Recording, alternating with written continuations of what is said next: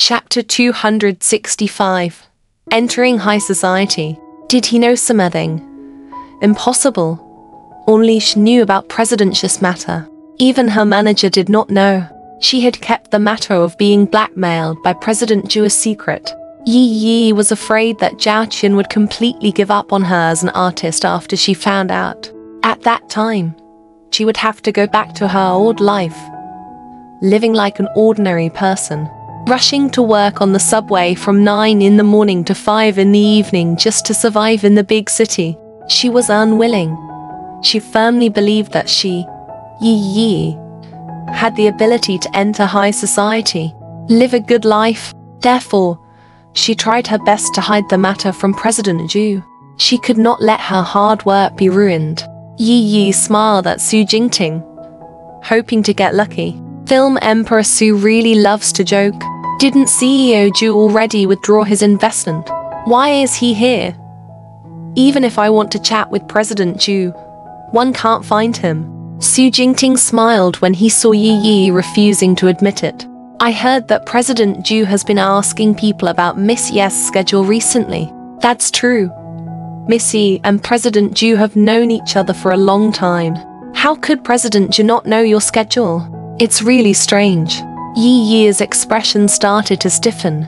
As an artiste, it's normal for her schedule to change. One have a deep understanding of this, Su Jingting said as he took the room card that assistant Sun handed to him after checking in.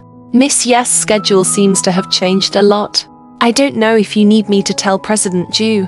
No need. After Yi finished speaking, she realized that she was being too anxious and immediately corrected herself with a smile. President Zhu's career is at its busiest. It's better not to disturb him.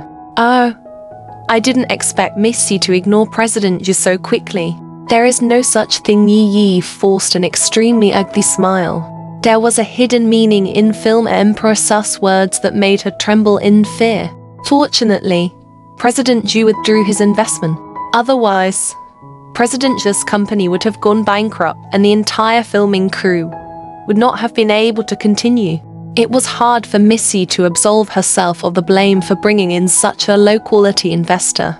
In the end, Missy still has to thank us. Otherwise, Miss Ye's reputation would probably be ruined along with President Zhu. Where did Missy get the confidence and courage to criticize others with certainty?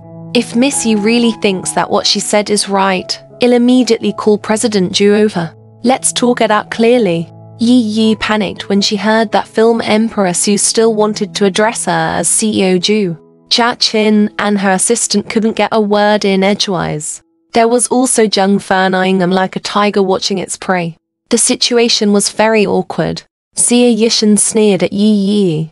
Miss Yi, please have some self-respect. Since you don't have self-respect, don't even think about becoming a prostitute. You still have to build a chastity memorial archway. Everyone knows about what happened between you and CEO Zhu. So, I'm warning you solemnly, if you still want the female lead position, you'd better do your part as an actress. Otherwise, the saliva that comes from the rumors can drown people. When the time comes, it'll be clear who harmed the production team. If the investors, directors and producers come after you, I won't be able to save you. Xie Yishan then leaned closer to Yi and whispered into her ear. I didn't teach you how to behave after slapping you twice last time. If you don't learn, I don't mind teaching you again. Yi's eyes widened as she watched Xie Yishan and Su Jingting leave.